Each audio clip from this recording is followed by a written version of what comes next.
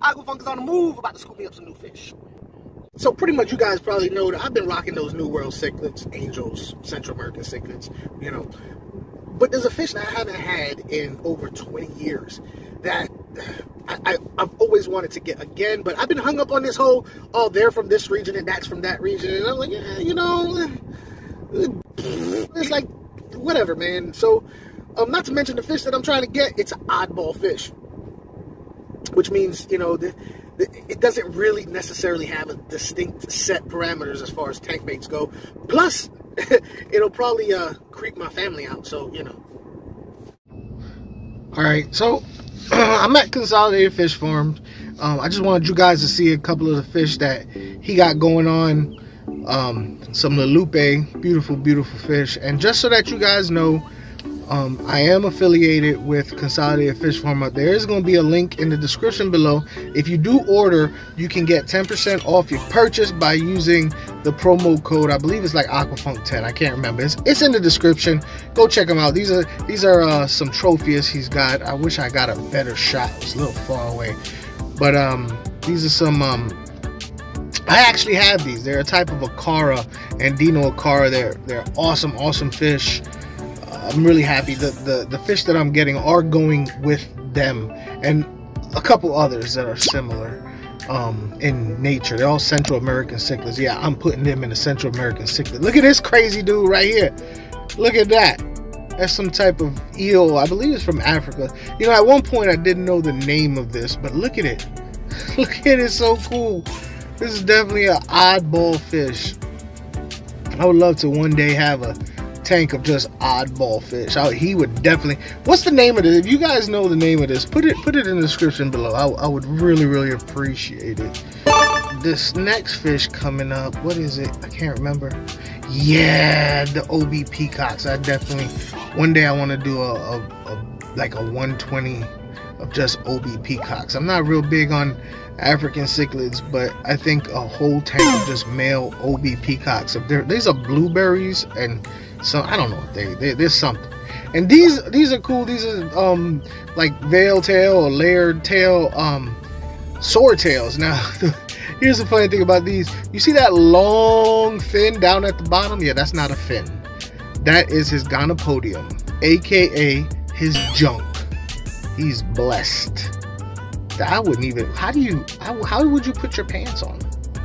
These are peacock gudgeons.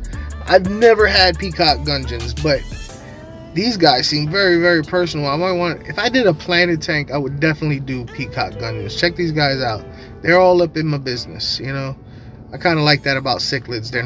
They're personable. You know, the little fish they're not normally as personable, but those peacock gudgeons were. And I'm definitely check him out. The snowball or platinum or white lobster crayfish. I got the electric blues, but he's coming home with me. You coming home with me, buddy? Say your goodbyes. Later. Yeah. And these are some rams. He never look. If y'all see rams, he has some really, really awesome. Where'd they go? Where'd they go? If you see rams on his list, get them because they don't last long. Come back, you sorry sacks. So as a lot of you probably figured out from the thumbnail, it is a Bichir. Actually, 3 Bichirs. I got 2 from Consolidated Fish Farms, and I got 1 from a friend of mine who also I think got it from Consolidated Fish Farms. And here's the reason why I'm going with the Bichirs. This one is actually called Polyripterus delhizzi, which there's a bunch of different types of Bichirs out there, and they all range in sizes from a foot roughly to up to I think there's one that's out there 3 feet, and this one that I get actually I believe this one is gonna get in between 12 and 16 inches. Let me explain to you why I say that, and why I'm hesitant over size. So normally, you know, if you're accustomed to my channel, you know that I don't really like to talk about fish that I don't have first-hand knowledge of, that I could give you my own personal thoughts. Well, this fish is a little bit different because I've had the Senegal. Bichir in the past. Now that one grows a little bit, that one grows smaller. It's the one that's most readily sold in a lot of mom and pop fish stores. Excuse me. And but that was a while ago. It was a long time ago. It's been a long time. In fact, I've been bouncing around with getting another Bichir for almost a year, and it wasn't until I saw a short from Haley from Oddball Aquatics on hers that I was like, man, you know what? I'm just gonna do it. Like I said, I was hung up on the whole keeping fish in the same regions together, but it's an oddball fish, right? It's considered an oddball fish. So I figured, you know what? Why not? You know what I'm saying? I want to be specific and let you know it's the Unfussy Bichir. Now, because like I said, I like talking, you know, from direct experience, because it's been so long, I had to brush up. And I was reading around online, and I kept finding a lot of discrepancies according to size. One said that they get 12 inches long, but in captivity they really only get 8. Another one said they get 3 feet long, something like that.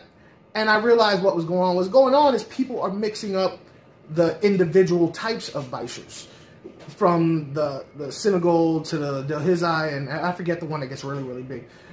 So I went ahead and I looked on a lot of YouTube videos concerning theirs, not because I wanted to hear what they had to say, but I wanted to take a good look at their fish. That's my daughter. This is why we can't have nice things, y'all. She can break everything. She's a beast. At any rate, so I wanted to take a look at their fish in real, you know, as they are alive, not just a still picture. And all the ones that I've seen have been at least a foot long. Maybe better. It's hard to tell sometimes. You know, depth perception when it comes to videos is kind of difficult. But I'm thinking, you know, this one's going to be in between a foot and 16 inches. 12 inches, 16 inches. I got 3 of them. And the reason why I got 3 of them is I also read that they are social animals. And I know when I used to work at a pet store, whenever we had Bichirs, they would lay on top of each other. Like a Indiana Jones snake pit type deal. And I thought that was kind of neat. And they're very curious. I do remember the Senegal one that I had was very curious. It explored a lot. Now these guys, that can be problematic, the whole exploring thing, because these guys, man, I got bit up. I was outside. I got bit up. I got a mosquito bite right on the top of my head, right there. These guys have lungs. Now, when you add the fact that they can breathe air and they're curious, then you have an issue where they could possibly climb out the tank. That's why if you get any type of Bichir, you have to make sure that you have a nicely sealed top, because they will get out. Now I remember I did get, when I did have my Senegals, they would climb out, and I was able to put them back in, because they can spend quite a amount of time outside of the water as long as they stay somewhat moist, and their scales aid in that. Their scales are, you know, thick, heavy scales that aid in keeping in moisture.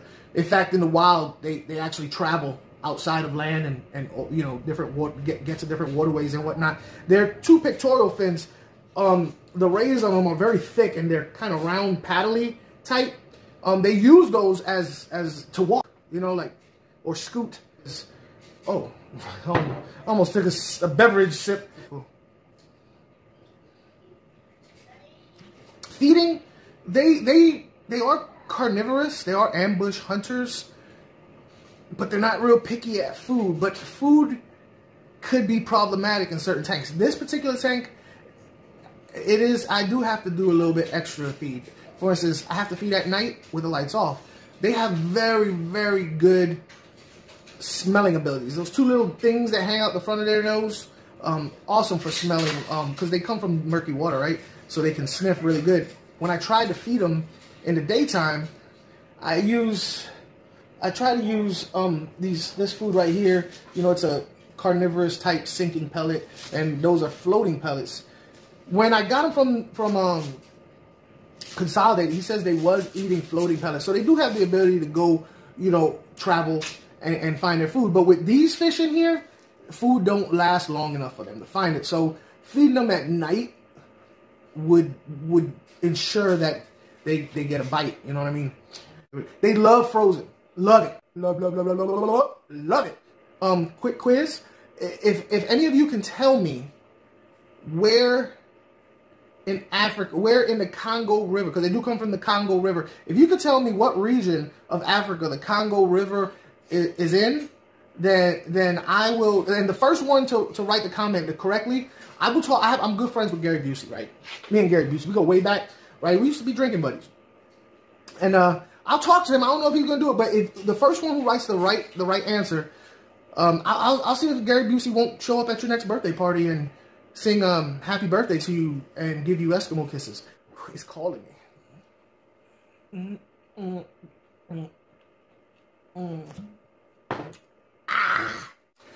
So, they're not pricks, right? But they ain't no punks either. You know, they ain't gonna cause no trouble, but they ain't gonna really let you just punk them. So, semi-aggressive cichlids that grows no more than 8-10 inches at first, because like I said, I'm thinking it's gonna get six in between 12. So let's just half it, 13 inches, 13 half, in between. Let's say 14 inches long. All right, that's a pretty decent sized fish. I want to see these guys get big. I want to see them be all on top of each other, chilling. It'd be cool if you get them to breed. Apparently, they're really hard to breed in captivity. They're egg scatterers, apparently. But we'll see. We'll see. But for right now, I'm really digging these fish. I can't wait till they start feeling more comfortable enough to start swimming across in the daytime so I can watch them, right? Anyway, that's my time. Like always, take care of yourself, take care of your family, take care of your fish.